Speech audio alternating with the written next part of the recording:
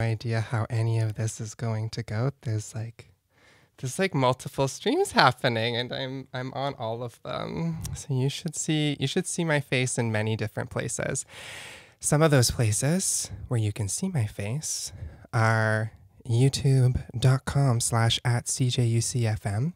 You can also see it on my personal Twitch channel, twitch.tv/miracleclue, as well as Instagram Live, where you can follow me at miracle_glue. And if you just want to hear my voice, you're probably hearing it right now on either 92.5 FM local Whitehorse radio or at CJUCFM.com.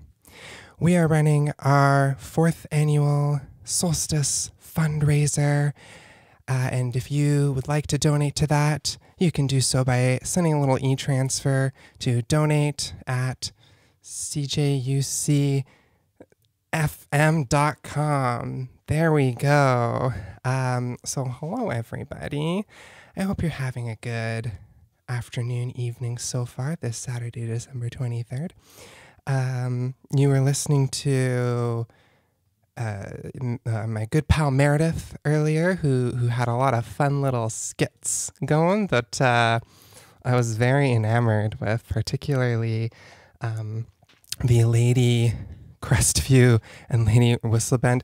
I wasn't prepared because I missed the intro to that, and when I turned on the radio, I just heard the Downton Abbey theme song, and I was like blown away that I, one, heard it on the radio, and two, recognized it. So a little embarrassing for me. But if you're just tuning in today, this is, I guess you could call it like part 3 of the Midwinter Madness special episodes that I started on my Wednesday night show Postmortem, which happens at 11 p.m. And then continued that yesterday with my Seditious Theater of Love show that happens at 6 p.m. And because of the Solstice Fundraiser, I have an extra 2 slots happening. So you get me twice today, one right now, and then another time at 6 p.m. to 7 p.m. So yeah, there we go. I had a thing going on yesterday. I would love to continue today if you're interested, but I would love to do some on-air confessions. So if you're interested in confessing live on air, you can do so by giving us a call at 867-457-2582. Maybe we can even have a little chat if you're feeling brave. And if not, I guess you could always submit a confession anonymously at milkweed.productions/MMSTOL, and I will share those live on air. So, yeah, with all that being said, I just jumped right in. It's the first time I've ever had to jump in on a show with someone who is in the hot seat just before me. So I'm going to figure out a song here, and I can get myself sorted through that. Give myself a second to figure that out again.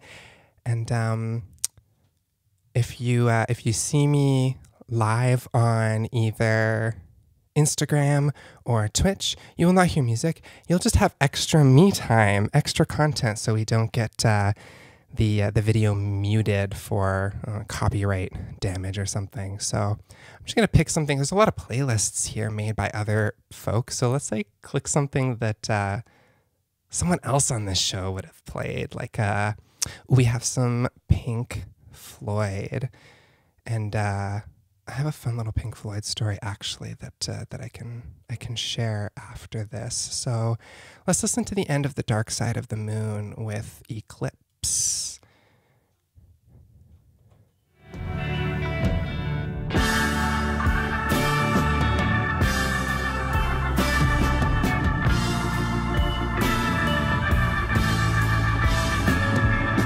All that you touch and all that you see, all that you taste, all you feel, and all that you love, and all that you hate, all you distrust, all you save, and all that you give, and all that you deal, and all you buy, beg, borrow, or steal, and all you create, and all you destroy, and all that you do, and all that you say, and all that you eat, and everyone you meet, and all that you slight, and everyone you fight, and all that is now, and all that is gone, and all that's to come, and everything under the sun is in June, but the sun is eclipsed by the moon.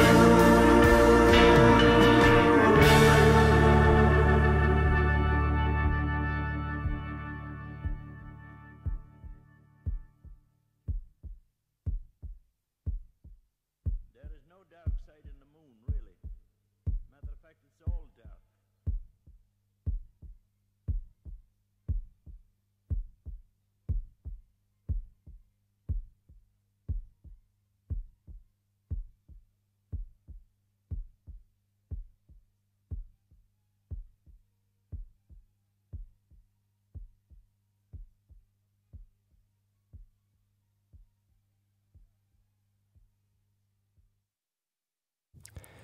And that was Eclipse by Pink Floyd. I promised you a story about that, and some of you may know that, some of you more nerdy fans out there.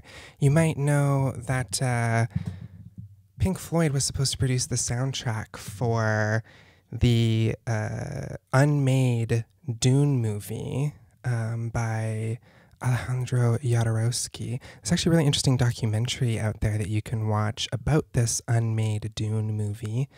It's called Jodorowsky's Dune, and he discusses a lot of the kind of like early concepts and his experience with attempting to make this Dune movie before David Lynch attempted to make a Dune movie. And I highly suggest it. It's very interesting because a lot of the concept art made for that movie, as well as a lot of the team that Jodorowsky pulled together to make this movie, ended up continuing to work in film, and a lot of those concepts were reused and actually had like a massive impact on sci-fi movies past that date. So like we wouldn't have the visual style of Star Wars or the Alien franchise without the unmade concept movie of Jodorowsky's Dune. And Pink Floyd was supposed to score that. There was a nod to that history in the first trailer ever released for the newest set of Dune movies. In the first teaser trailer, they had that song playing in the background. So anyway, with that being said, welcome to the show, everyone. I don't know if y'all can hear me on the many different streams that are happening. Because like I don't get the chat windows for all of them, so I don't know what's happening.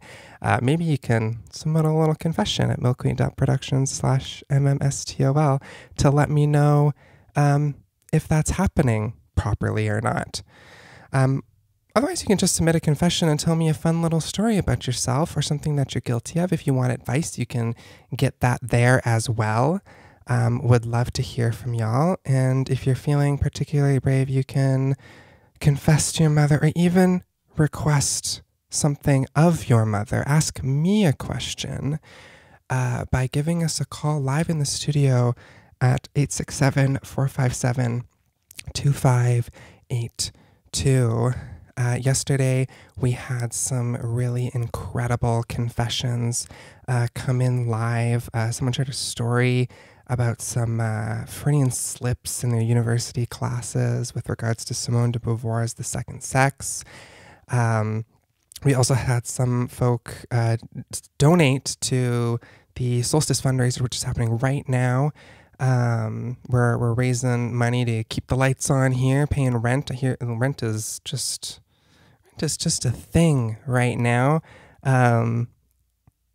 Actually, I want to say something about that because it's like I I work with an incredible team in my day job for the nonprofit industrial complex, and so many of my coworkers are in some state of housing insecurity, and this is not like this is like a I don't know, like a decently paying job. You know, I'm not exactly sure what decently paying job means anymore, considering like a headline I saw the other day was like, is 100K a year even enough anymore? And I'm like, I wish I would even get close to 100K a year. It's like, it seems so out of my reach.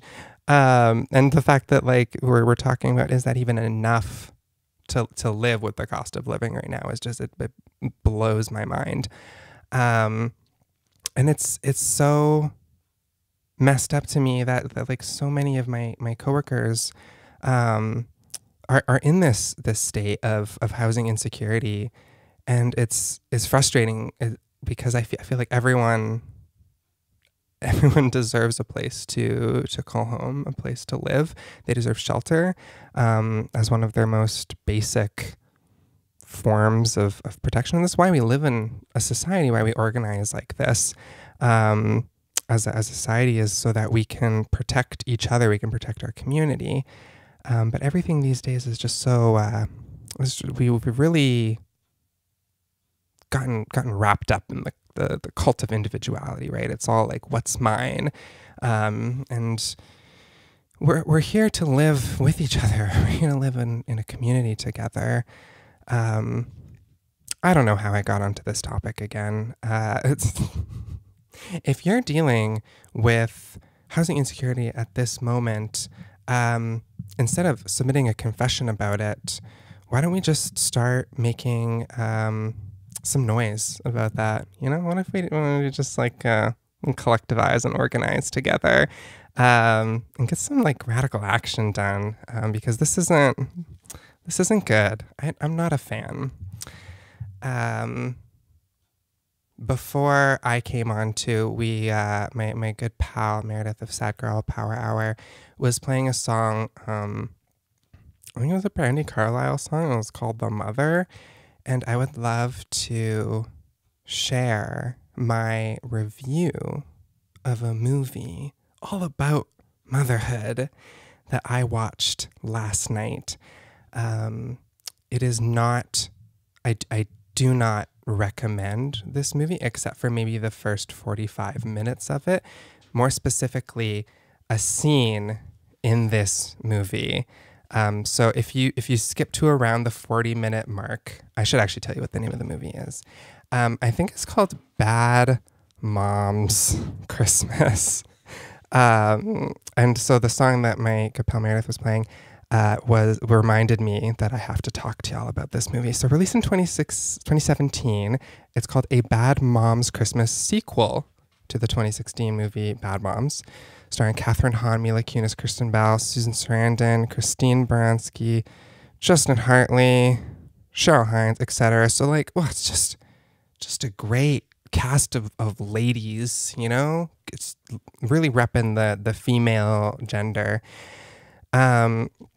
And this movie is a Christmas movie, and I didn't feel like thinking at all last night, so I put it on. I was like, motherhood, yeah, let's see what we had to say about motherhood in 2017, pre-pandemic. So a Christmas comedy film written and directed by John Lucas and Scott Moore. The plot follows the three moms from the first film, Mila Kunis, Kirsten Bell, and Katherine Hahn, dealing with their own mothers, Christine Baranski, Cheryl Hines, and Susan Sarandon, visiting during the Christmas holiday. And like, what to say about this movie generally, because it's just like, it's not good. Again, I don't recommend it.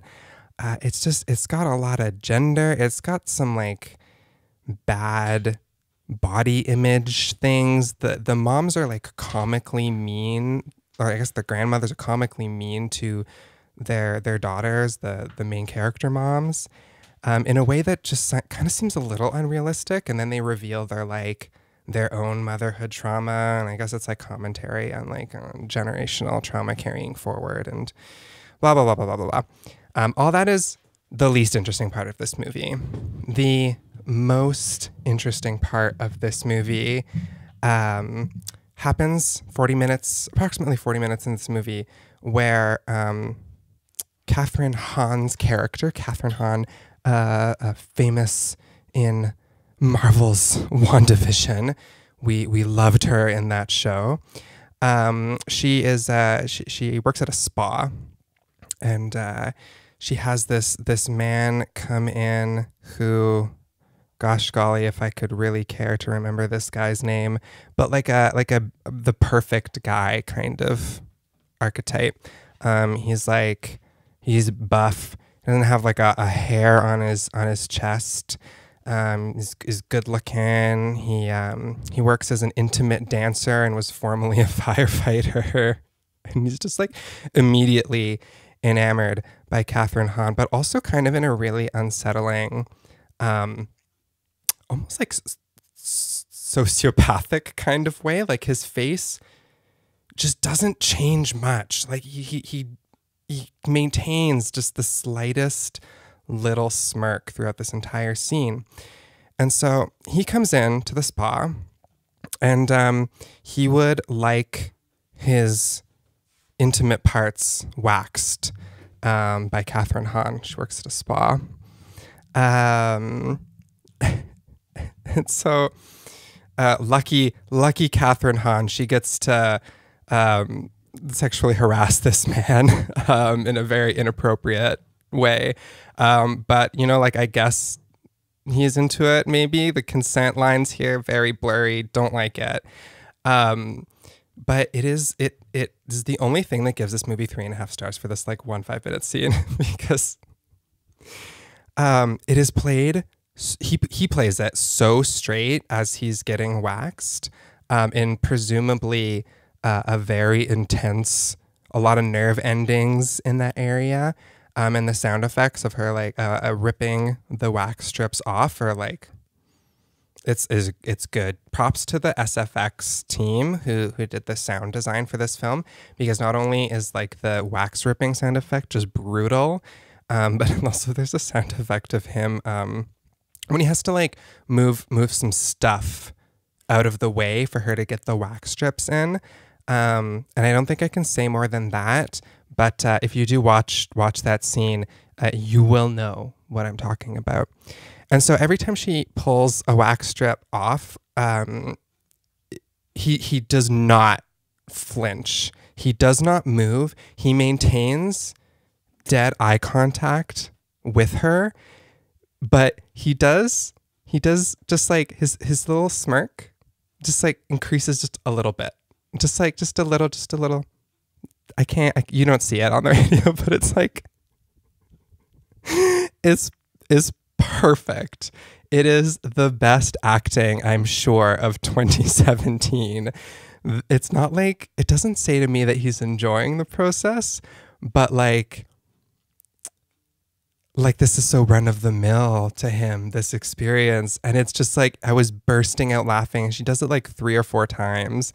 And this little smirk comes back every time after. He doesn't say anything. She doesn't say anything. They maintain eye contact. She's like, just like so enamored by this man, who's just immediately in love with her. And he's a psychopath. So A Bad Mom's Christmas. Watch it for that 5-minute scene exclusively. You can find it streaming, I'm sure, somewhere. I don't know where I watched it.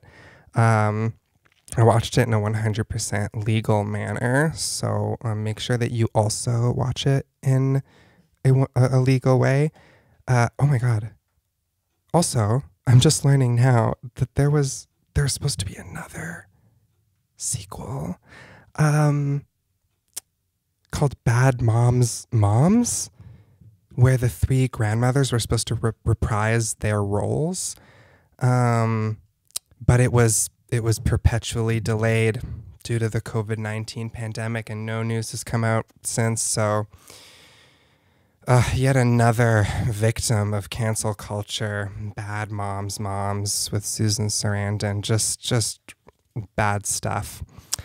I think we should see it. I think we should make, whoever out there has the rights to this movie, make the sequel Bad Moms Moms with Susan Sarandon, and Christine Baranski and Cheryl Hines.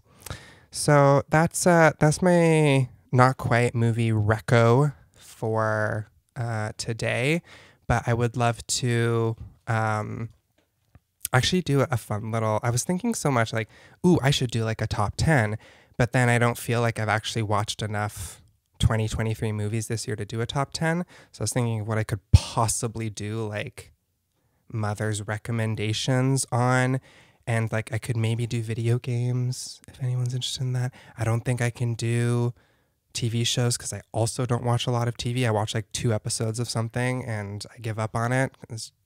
I have a very refined palate. My taste is impeccable, and so just no run of the mill, unless it's Bad Moms Christmas, in which case, yeah. But anyway, I was thinking I could do Mother's top stationery of 2023. And if you're a stationery nerd, you're welcome. If you're not, you're welcome. You will be after this. Fun fact about me is I love stationery.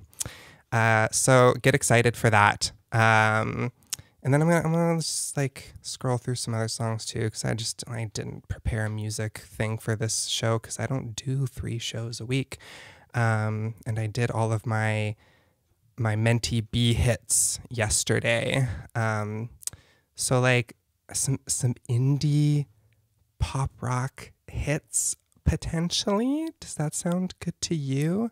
I actually don't recognize any of the names on this place. It's really weird accessing someone else's like playlists. You learn a lot about them, but this is like the studio's playlist. So in Magic the Gathering, when you open up a booster pack, you maybe get 1 or 2 cards that you really love and want, and then the rest is called chaff. And this is just a lot of chaff playlists. No shade. I guess that technically was a lot of shade. So I apologize. That would be much easier to actually find a song that looks interesting that I know in here. And there's just like nothing. Rocking vibes. Is Hosier good? Oh, look, Boy Genius. Great. Let's play Not Strong Enough by Boy Genius from their album The Record.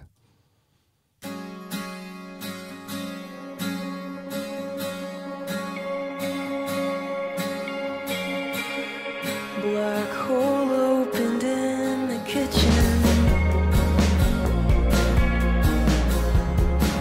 Every clock's a different time. It would only take the energy to fix it.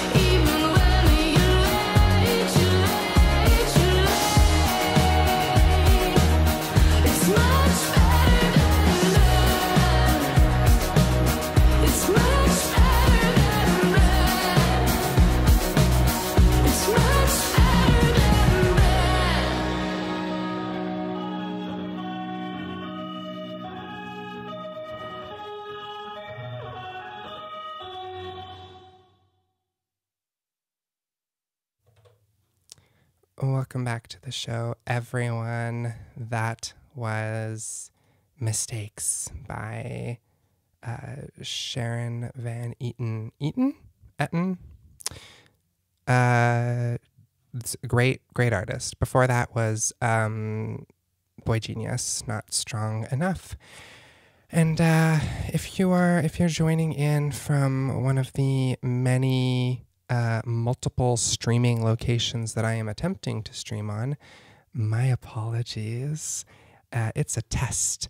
But right now we're running our fourth annual Solstice fundraiser. And if you would like to donate to that in support of local programming, which is me, I'm local programming. Hello. My name is Mother Milkweed, and I have a show Wednesday nights at 11 p.m. called Postmortem, and a show called The Seditious Theater of Love Friday evenings at 6 p.m. They're both an hour long. You can join those at CJUCFM.com or by listening to local Whitehorse Radio 92.5 FM. And if you like hearing my voice, then you can support this voice, the space that this voice is broadcast on, by sending an e-transfer to donate@cjucfm.com. I know we have lots of donations so far, so that's like very exciting to me. Yesterday I got a donation live, and someone made a request of a confession from me. So if you want a confession live from me, you can submit that on my website, milkweed.productions/mmstol, and there's a little anonymous confessions form there, and you can just turn it around on me. Ask me something. Yesterday, someone asked me a really good and hard question, and that was, what is something that I genuinely think that I have done that no one else has ever done before? And that was a real pickle. Let me tell you. I have no idea what I also think that like the permutations of what is possible in this world are actually finite, and that like the original creations of another person will manifest themselves in many different ways throughout the time and space of the cosmos. So I chose like kind of a non-answer, which was I think that like the connections that I share with those that I love and that I'm intimate with, the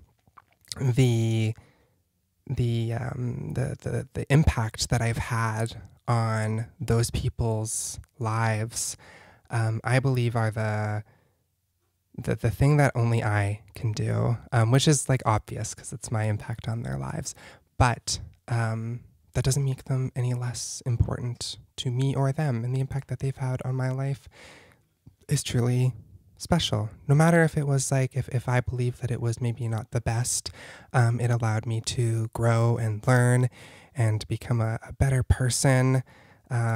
So yeah, thank you all so much for that. Yeah,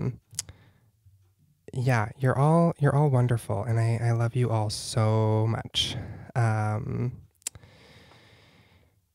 Anyway, that being said, thank you so much for joining. Please donate to CJUC-FM. Keep us going. Pay the rent by e-transferring us at donate@cjucfm.com.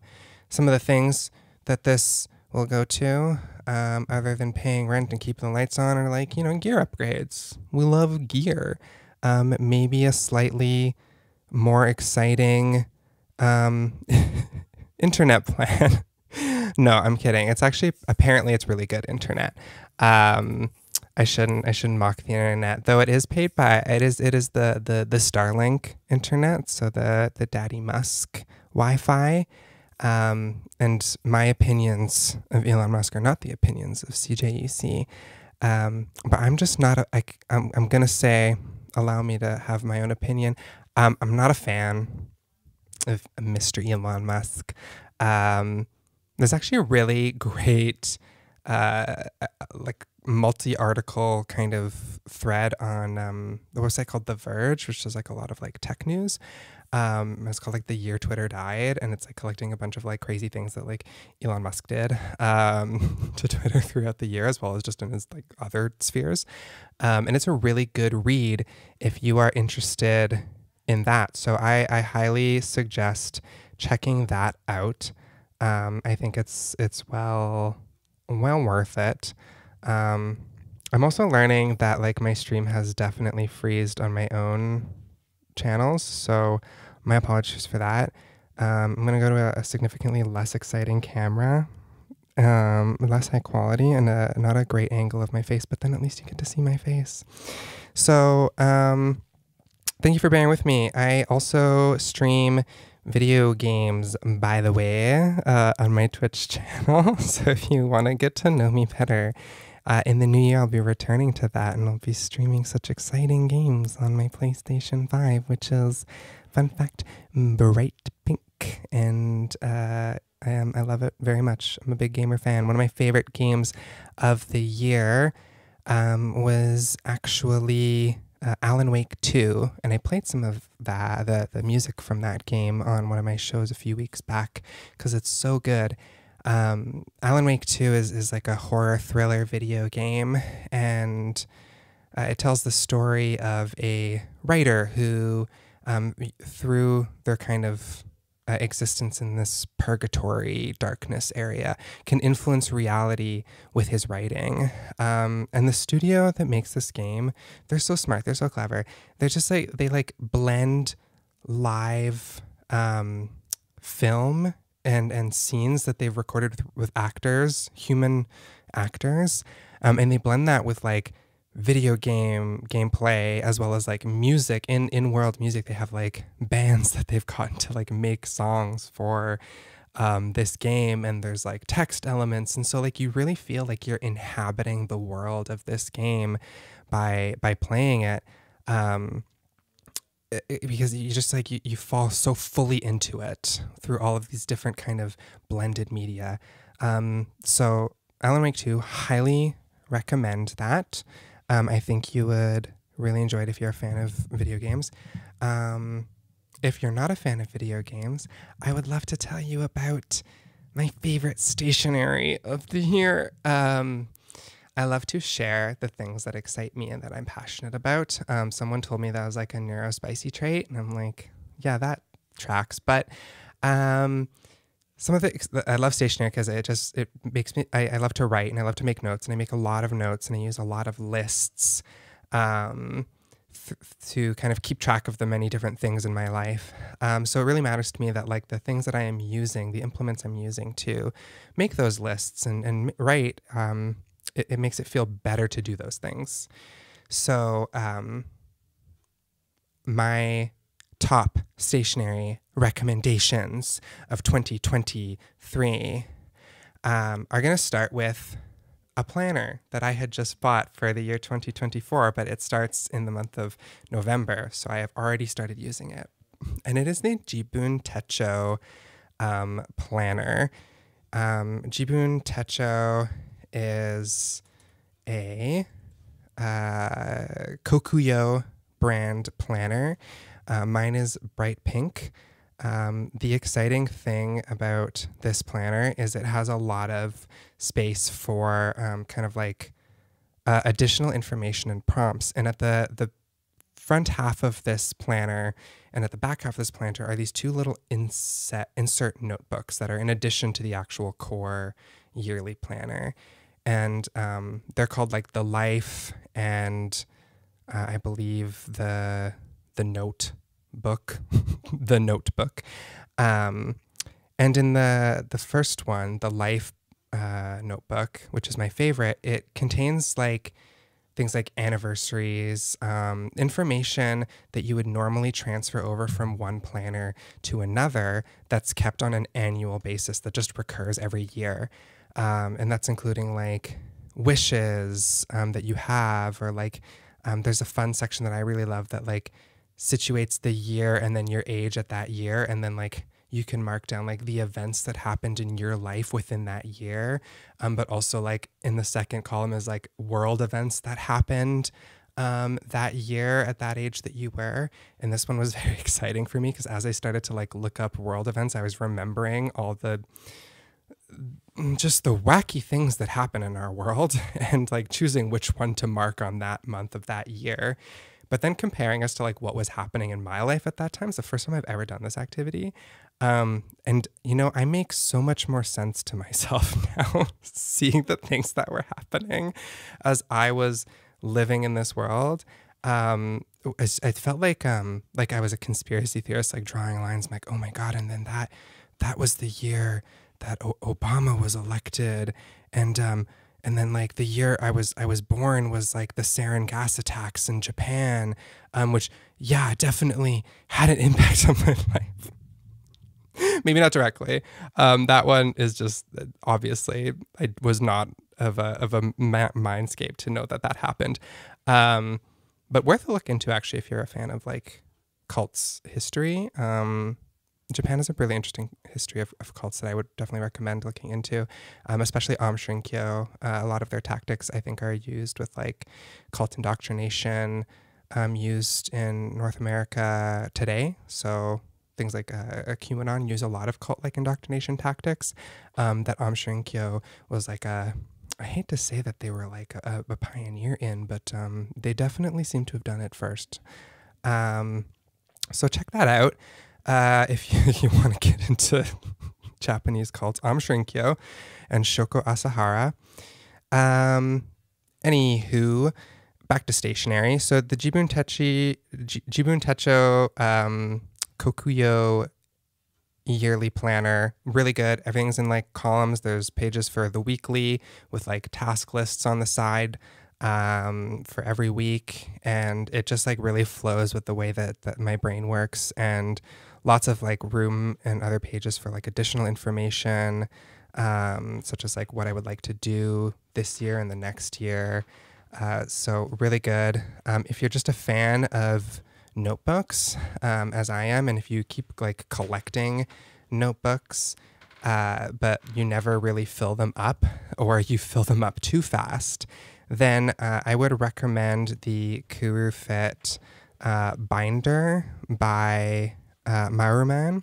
The Kurufit Maruman binder is so beautiful. It's got like a frosty, kind of soft binder front and back, and you can add pages to it or remove pages to it. So my favorite thing about this is that like when I take it with me everywhere I go, but I have a lot of different places where that needs to go. So I kind of see it as like an inbox where I take it with me everywhere and I take the notes that I need to take, but then I can remove that page and then bring it somewhere else, and put it into like a different binder or notebook or whatever, etc. And then refill it as needed. They make a small version of this that's like the size roughly of an index card, and that is the Maruman Into One Plus, which is like perfect pocket sized. So for the note takers out there that take a lot of notes, the Maruman Kurufit binder, just perfect. And the Maruman Into One Plus, also perfect. And then I'll give you a pen reco too, and then we'll go to some music. 'Cause like I think there's like some band playing next at the next hour. So this is very exciting. If you hear the noises in the studio, yeah, there's gonna be some live music for you coming up next. That's very exciting. Look forward to that. Anyway, I'm gonna play a song, and I'll give them a moment to set up without having to worry about making too many noises. But again, I also just didn't prepare a playlist ahead of time, so Florence and the Machine? Let's play some Florence. She's cool, right? The song Free off the album Dance Fever.